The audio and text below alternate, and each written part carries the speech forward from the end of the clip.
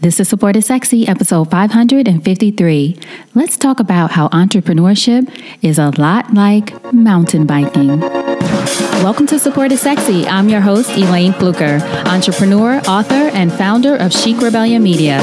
5 days a week, Monday through Friday, I bring you inspiring women entrepreneurs who share their wins and lessons to help you take your business to the next level.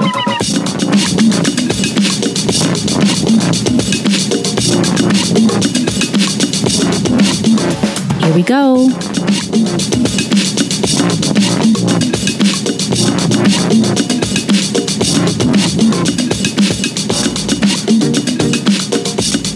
Hi, everyone. Welcome to a new episode of Support is Sexy. I'm excited to have you here. You know, it just would not be the same without you. And if you've been listening for a minute, you know that I am currently in Sofia, Bulgaria, where I've had an interesting time, great time, challenging time. It's been an amazing month, a lot of growth during this month. And one of the things that I've been doing more than maybe ever in my life, but certainly within the past, let's say, year or so, even though I work out quite a bit, we have done a lot of physical activities here in Sofia. So everything from hiking to bike riding to running. A few of us are training for the marathon, a half marathon in Cape Town, which is the next city that we're going to, actually within a week or so of when you'll probably listen to this. Actually, I don't know. It might already be happening when you listen to this. In any case, we are training for a marathon, so we've been doing a lot of long distance running, lots of activities. But one of the things that we did was a 24 kilometer or 14.9 mile mountain biking on Vitosha Mountain in Sofia, Bulgaria. It was, I would say, the hardest thing that I've done, especially physically as long as I can remember. If we knew, a lot of us said, there were 5 of us in the group, I believe.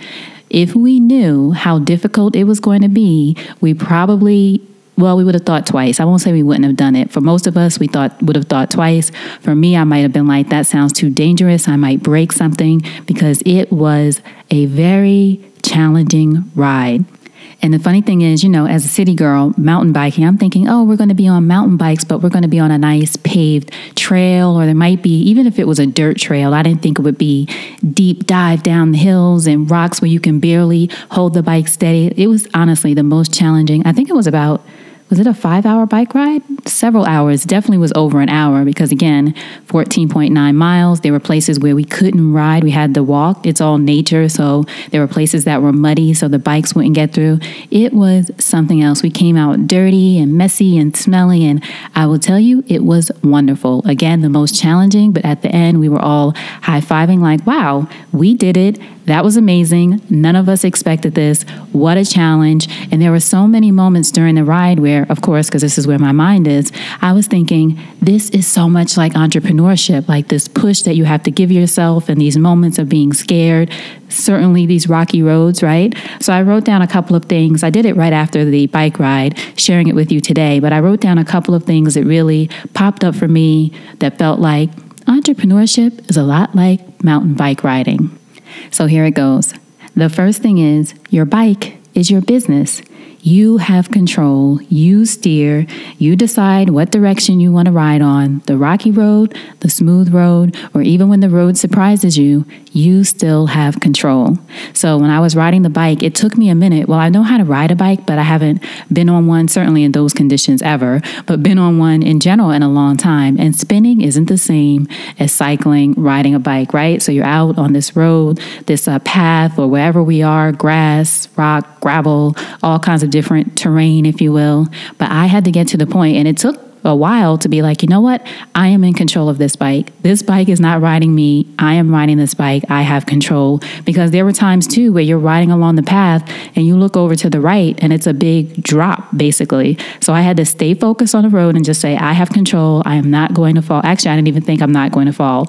I kept thinking, I have control. I'm going to stay on the road. I'm going to stay on the road. Because once you start thinking, I'm not going to fall, your mind hears fall, right? So you got to be aware of that with anything that you do. Don't think I'm not going to blank. Your mind is thinking blank, whatever that blank is. Instead, I'm focused on the road. I have control. I'm in control. So in your business, the same way, there are moments where we might feel we can't control everything that happens in the world. But remember, you are in control of your business. You are steering this. You decide which direction you want to go in. You decide when you want to change direction. You don't have to stay on the road that is the most difficult all the time. Sometimes the challenge is good. Sometimes you're just in it because that's the way you decided to go, and you can make a different choice. Another thing is, as I mentioned, we all talked about, gosh, if we had known that it was going to be that crazy, we might not have done it. So it was good that we didn't know. So with entrepreneurship, think about it. You will encounter hills that you never could have prepared for. So even one of the gentlemen in our group, Yash, does bike ride or mountain biking. He even said it was a challenge for him. So even if you're fit and you're ready and you have everything prepared for your business, you have everything together, you think you got it, quote unquote, perfect, there's always going to be a hill that comes along that you maybe never could have prepared for or prepare for that exact hill, right? You do what you can to be prepared. Mountain biking, anything physical, you do what you can to be in shape. But once you get in it, there's nothing like being in it. You never know what it's going to be like, what you're in it. So you do your best to prepare for it, but then you don't know what kind of hills are really going to come your way once you're in action. So do your best to be prepared. When that hill comes, you just say, I can do this, and you go after it. Another thing that I did was model the success of those who have gone before you and adjust accordingly. So as I mentioned, Yash was one of the guys in our group who has done mountain biking quite a bit. He's from, I want to say, Denver. And then Elayne, who is the leader of our group, who's here in Bulgaria, led us through this crazy road. I don't know. First of all, I don't even know how he remembers his way through the mountain. He was taking us through bushes and all kinds of craziness, stinging bushes, all kinds of stuff. Anyway, he was the leader, so they were usually in the front. And at times when I was right behind them, even if from the back it looked crazy, the way that they went over a bridge or around some rocks or went up on the side of something, I tried to model their success. I tried to do the same thing, because if they went, they're on a bike like I'm on a bike. Yes, they're more experienced, but they plowed through, they went through. A lot of the times I did the same thing and I was successful too. So of course, there's something to be said of not always looking outside or looking at other people in your business or what other people are doing. But I do believe in modeling the success of others. If there's someone in the space, I'm writing a book. So say there's plenty of authors whose work I admire. I look at what they're doing. I look at how they're promoting their book. I look at how they're enjoying whatever they're doing with their book. I want to model that success. And not that I'm going to do the exact same thing, because even with the bike riding, I might have gone the same route as Elayne and Yash did, but I didn't do it the exact same way because I'm a different person. I'm me. But I saw that way seemed like it worked for them. They were successful. In this case, they didn't fall and break anything. I'm going to try that way. Now, there were other times, though, when they did go a certain way and I thought, no, that doesn't seem right for me. I'm not going to do that. I'm going to walk, or I'm going to go a different way, or whatever it is, and you adjust accordingly. But you can look at the success. In fact, I think you should look at the success of people in whatever space you're trying to move forward in. Look at what's working for them. Make adjustments that work for you. Now, another thing to note on the opposite side of that, yes, there were times when I was very successful. Many of us were going around some of those dips and rocks and curves and bridges and all of that. But there was times for each of us. Did anybody? No, everybody. Well, wait, did Elayne fall? I don't think the leader of our group fell. Everybody else fell. We all fell. Some fell in bushes. I literally rode into a bush. The bush sort of caught me. It was very strange. I just lost control of the bike. That was before I knew I had control, right? But you will fall. That's the thing. I mean, fall. When I say fall, I have bruises still on my knee and my ankle from that ride, and I love it. Not that I love a bruise. What woman likes a bruise, right? But the fact that I feel a little bit of pain or tension there, it reminds me of this. It's kind of sick. Reminds me of this great, challenging time that I had on the bike. And that, yes, I did that. I challenged that, or I conquered that challenge. I did that. I made it out with a few bruises. So that's the thing. You will fall. But once you survive your first fall, you're less afraid. So after I rode into the bush, I was like, okay, I fell, kept going. That was fine. You survive that first fall. You keep going. You see that it ain't going to kill you. In some situations, especially with this bike riding thing, it could have, but it didn't. You made it through so you can ride again. And I will tell you, I'm excited about riding again wherever. Who knows where it'll be the next time. But the fact that I did it that time and really enjoyed the challenge, I'll definitely do it again. So go ahead and do whatever it is that you want to do in your business, in your life, whatever you want to create, whatever you want to experience. Know knowing that you're going to fall, but that you will be okay. If you can get up, you can try it again and keep moving. Another thing I noticed during this ride, there were, like I said, a lot of dips, and I'm calling them dips. I don't know if that's even what they're called, but they were dips to me. Deep, steep hills full of just craziness, all kinds of nature, rocks, gravel, sticks, anything you can think of that you don't want to ride your bike over. It was there. The thing I noticed, though, was the times that I did just go, if I were following the guys in the front, if I just went over it and just, like, okay, you can fall, but you're going to go and think in your mind, I'm not going to fall. I got this. And you just go, it would be great. I would do it. I would get through it. But as soon as I stopped, whenever I stopped at the top of a hill and tried to think my way through it, fear would set in right away. And that would make me say, I'm not going to do it. I can't do it. I'm going to get hurt. I tense up and then I walk down, which is fine. It's better to, once you're scared like that, it's better to walk it out, I think, because if you go through it too scared, you don't want to hurt yourself. But when I would just go, when I would go for it, still knowing the danger, of course, there's that awareness there, but I would just say, I'm just going to go. I'm just going to go. I'm just going to go. Those times I went through it, but as soon as I stopped and started thinking about it too much, when other people had done it, so I saw them get through it, so it wasn't like I was jumping off a cliff, but there were times when I stopped and I thought, dang, I should have just kept going. I probably could have made it through that. But once you start thinking, as Mel Robbins talks about that 5-second rule, once you give yourself that 5 seconds, the negativity starts to jump in your mind, and it's just the way we're wired, right? It's trying to keep us safe. Don't do that. That's not safe. I don't know. You might hurt yourself. So in business or whatever you're doing, when you're standing at the top of the hill, don't overthink it, right? You think about how you want to get there or what you want to do or what might work, but don't overthink it. Sometimes you just got to go, see how it goes, go down that hill, make adjustments on the way, because you will tense up, you will talk yourself out of it if you wait too long.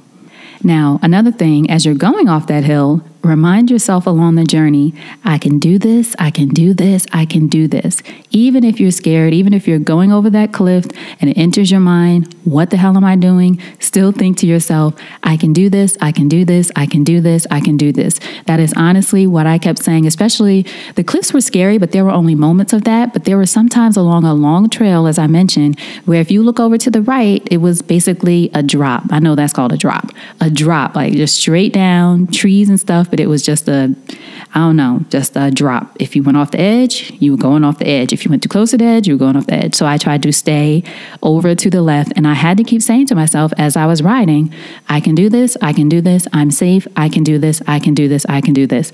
I don't know what everybody else was saying to themselves. Maybe they were having a great time.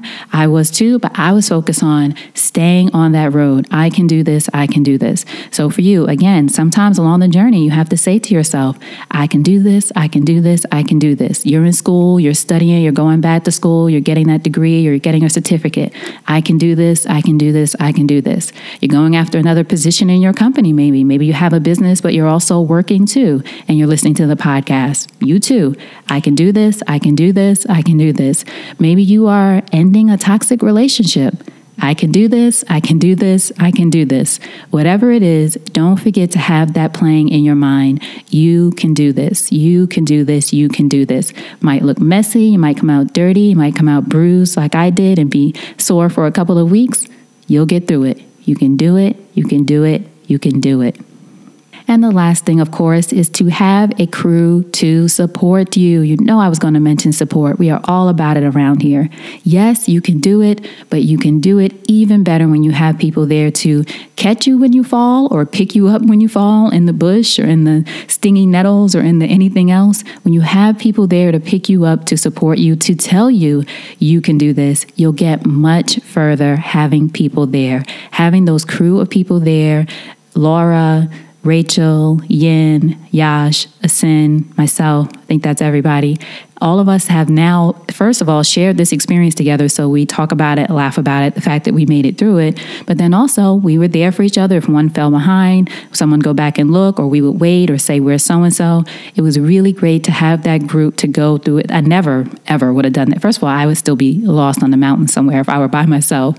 But having a group of people there and knowing too that in other ways they were scared too, or that we were all uncertain, except for our leader, obviously. We were all all uncertain about where we were going or what path and what this was going to be like. And oh my gosh, it's so challenging. So having people in it with you, having that support, whatever that looks like in your life, certainly in your business, anything that you're creating, you want to have people around you who are either going through the same thing or who have been through the same thing and can look back at you and say, it's going to be okay, keep going, you can do this.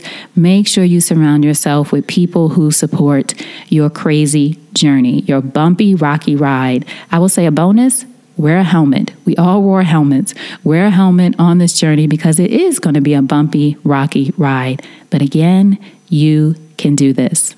All right, so I hope you enjoyed that episode. It was honestly a great, fun experience. I definitely will be doing mountain biking again. Maybe it won't be as treacherous as this journey was, but it was super fun, a great challenge, and a great way to rethink again about how I'm moving forward in my business. So I hope you'll do the same because you can do this. All right, so I will talk to you soon. Always remember, support is sexy, and having it all doesn't mean doing it all alone. Take care.